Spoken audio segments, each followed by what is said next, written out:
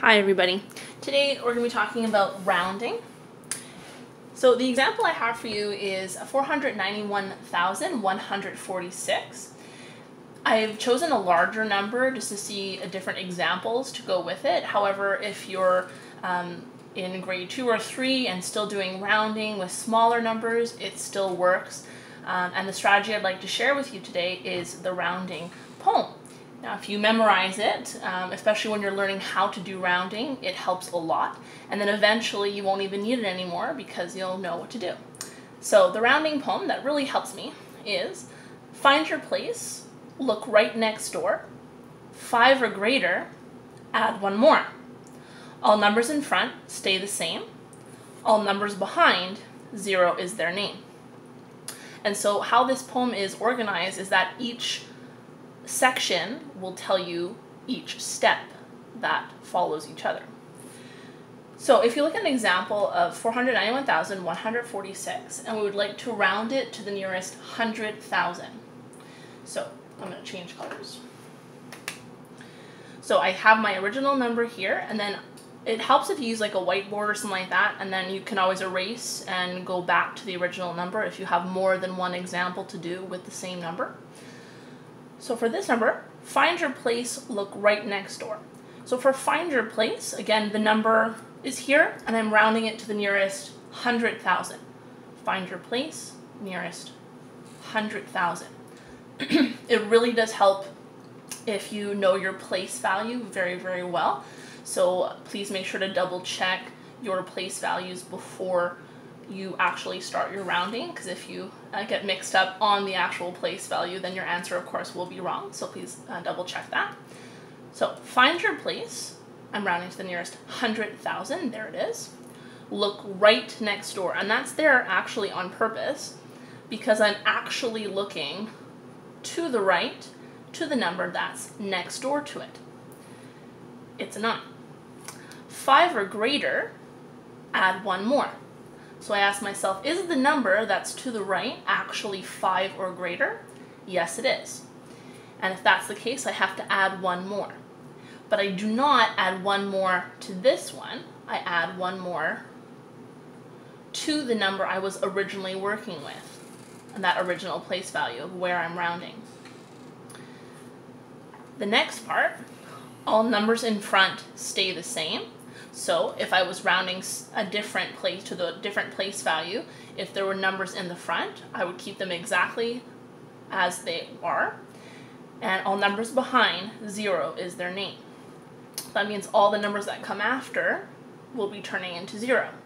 So of course we can't just leave it like this. We have to make sure that we write the correct answer. So coming back, remember I had to find out the nearest 100,000.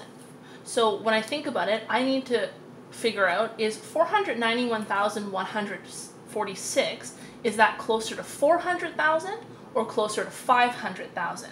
In a number line, where does it appear? 400,000 over here, 500,000 over here, where would it be? So coming back to the poem, I have my find my place, look right next door, 5 or greater, yes, I add 1 more. So here's my new number. The 4 changes to a 5, that's where I add 1 more. If I want to put a little note to myself, I can. All numbers in front stay the same. Well, there were no numbers in front, so I don't have anything to do there.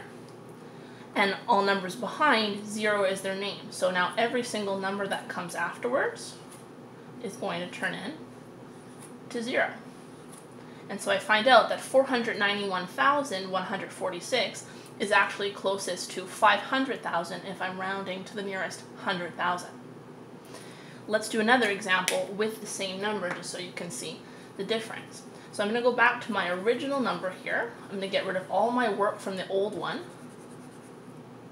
So you can see that we have a nice clear place to work. And we're going to do the same thing again, but this time we're going to round it to the nearest thousands place. But I'm still going to use the poem. It's still going to work for every single one that you're doing. So find your place, again rounding to the nearest 1,000. Here it is, there's a 1 there. Look right next door, look right next door. 5 or greater, add 1 more. So I know 1 is not greater than 5, so I don't have anything to do. I'm going to put a little X for myself to remind me that I'm not adding anything else. Some people have the habit of saying, oh, I'm going to round down. No, do not round down, because that makes you think that, oh, this number has to be subtracted by 1. No, we don't want to do that either. We're just leaving it as is. Okay? So only if it's 5 or greater do you add 1 more to the number that you're working with. If it's not 5 or greater, you just leave it. Okay? So we'll put a little X there to say stop. You don't have to change it. So the next part, all numbers in front stay the same. So in this case, I do have numbers in the front, and those are the ones that are going to stay the same. So this is where I was working, the thousands place. I have a 4 and I have a 9 in front of it. So those ones are going to stay the same. Now I asked myself, okay, I was working with my thousands place. I have a 1 there, but remember, I'm not changing that because the number next to it was not greater than 5. So it still stays 1. And then all numbers behind, 0 is their name. So 1, 2, 3, numbers behind, 1, 2, 3, zeros. And this shows me that the number 491,146, because I was rounding to the nearest 1,000, I was asking myself, is this closer to 491,000 or 492,000? Well, it's closer to 491,000. Okay. So that is an example, rounding to the nearest thousands. And finally, one more example, again with the same number, because the poem does work for everything. Let's change colors again, just to be exciting. We got the same number, 491,146, but this time we're going to round it to the nearest tens place. So, same thing with the poem. Find your place, rounding to the nearest 10, there it is. Look right next door. 5 or greater, yes, it is greater than 5, it's a 6. Add 1 more. So then I'm going to come back over here.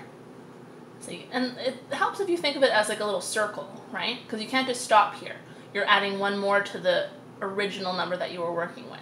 So I remember I have to add 1 more to that number when I finish off writing my correct answer afterwards. All numbers in front stay the same. Okay, so this time I do have more numbers in the front, so I just have to make sure I'm writing it correctly. So here's my 4, my 9, my 1, 1 again.